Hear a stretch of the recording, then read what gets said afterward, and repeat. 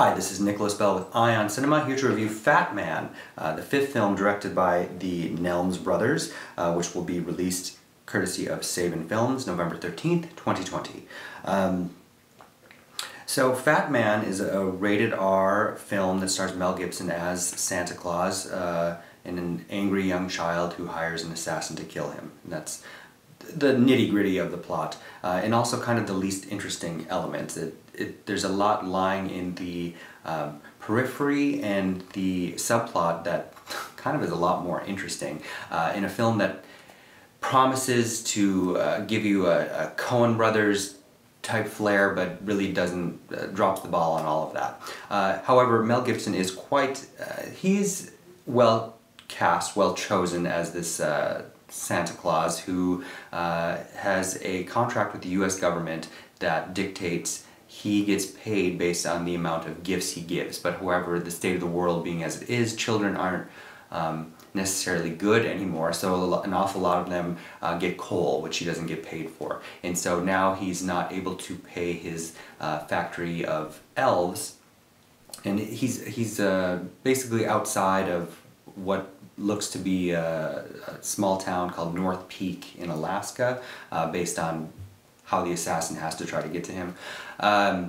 So the government offers him a chance to subsidize by using his elves to manufacture weapons, which has a lot of dark humor that really isn't mined all that well, which I thought could have been a little bit like what Jean-Pierre Jeunet was trying for with Micmacs.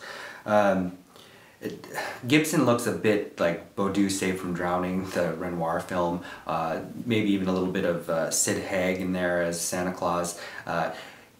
The best scenes are usually with him and Marianne Jean-Baptiste, who plays, in essence, Mrs. Claus, here named Ruth Kringle. And they have a very interesting chemistry together that I thought worked quite well, and I wanted to see more of that.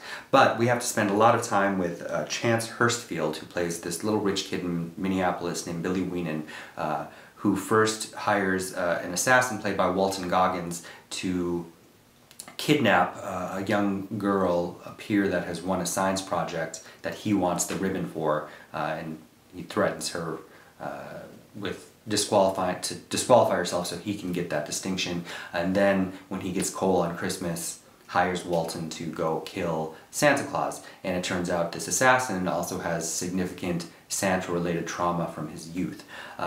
It almost feels like that is existing in the Tim Allen Santa Claus realm, when the rest of it feels a lot more inspired. Yeah, compared to something like Rare Imports or even Mel Gibson's turn in Bloodfather, which is, I kind of was hoping this would be more along those lines. You might be disappointed, especially considering names like David Gordon Green and Danny McBride are in the cast. Overall, I would give the film 2.5 out of 5 stars. Thank you. Hey, this is Eric from IONCINEMA.com. If you want to support us, subscribe below. For more reviews, interviews, film festival coverage from Sundance, Cannes, Toronto, you want to check out these guys on this side.